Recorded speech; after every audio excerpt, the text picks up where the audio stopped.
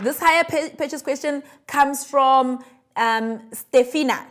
Stefina, thank you for this hire purchase question. I hope that I am pronouncing your name correctly. It is important for me to pronounce your name correctly. So the hire purchase question, first things first, guys, I might not finish this, but this is what you need to understand about hire purchase.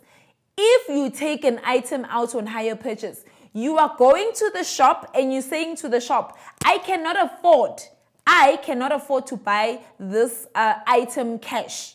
So what am I going to do? I'm going to pay it on installments. Hire purchase is not the same as lay-by.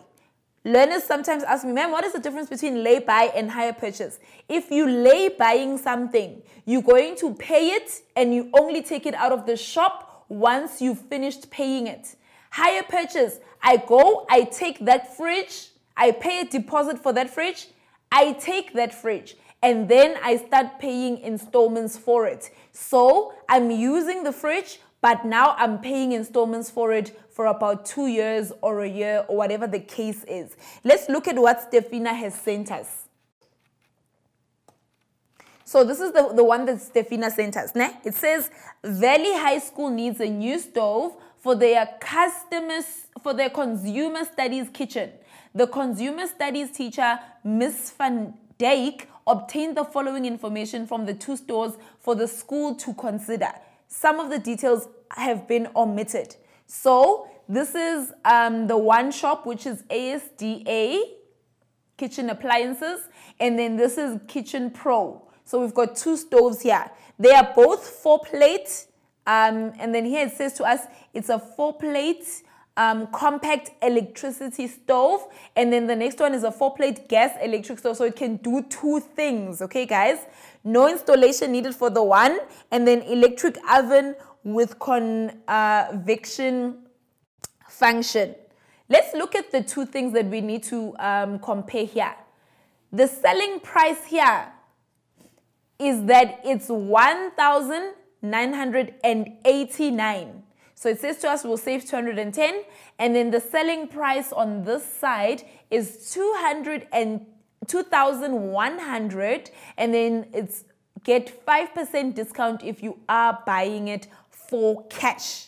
Hire purchase option is what I was talking about. You're going to the shop, you don't have enough money, so you take it out on hire purchase. So the hire purchase here, ooh, this question is a bit funky, but let me see how much I can make of it.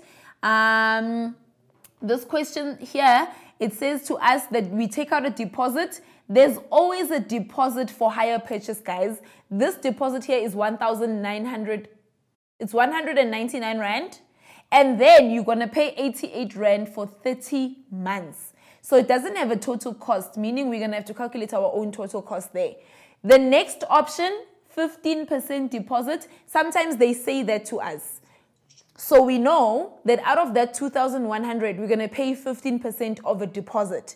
And then it says to us, how much are we going to be paying for 24 months? And then the total cost has been given over here. And then it says here it's at a 17% interest rate per annum. This one, if I am correct, it says 19% interest rate per annum.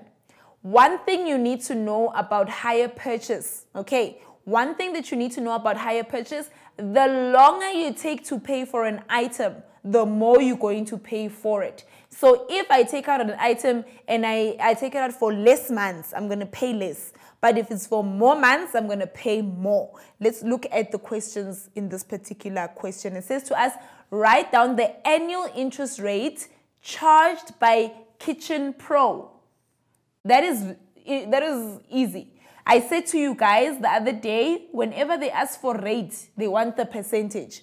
But whenever they just say interest, they want the money. So rate is going to be the percentage. So the percentage that is charged here, and it's almost there to confuse you because there's a percentage here, but this percentage is deposits, and then there's a percentage here which is for the interest rate. So 3.2.1 would then be 17% in terms of that interest rate.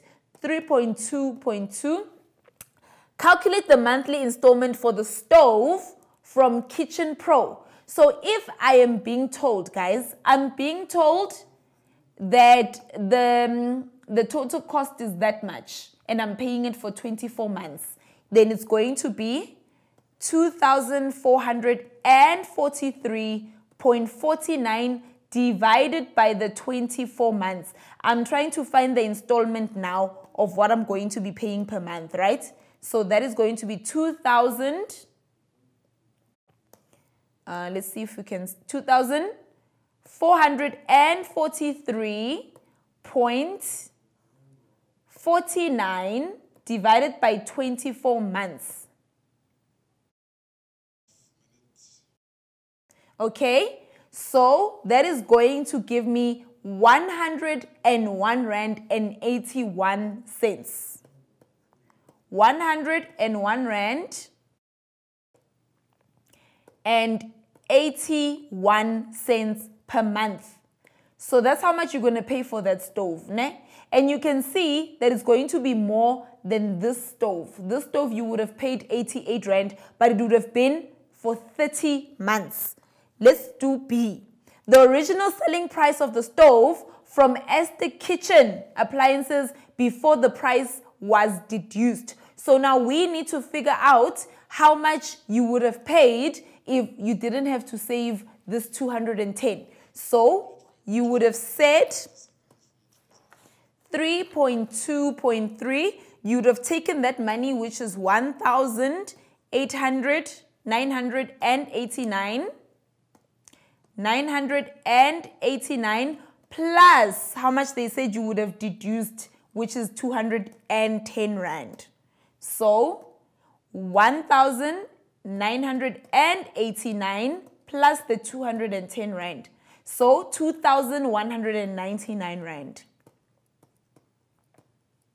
So that is all that I could do with you guys today. Guys, don't panic. With maths literacy, the key thing that you need to do is that you always need to read the questions twice, especially if you're a second language speaker like I am. Okay, read the questions twice, and that's going to help you to understand the questions.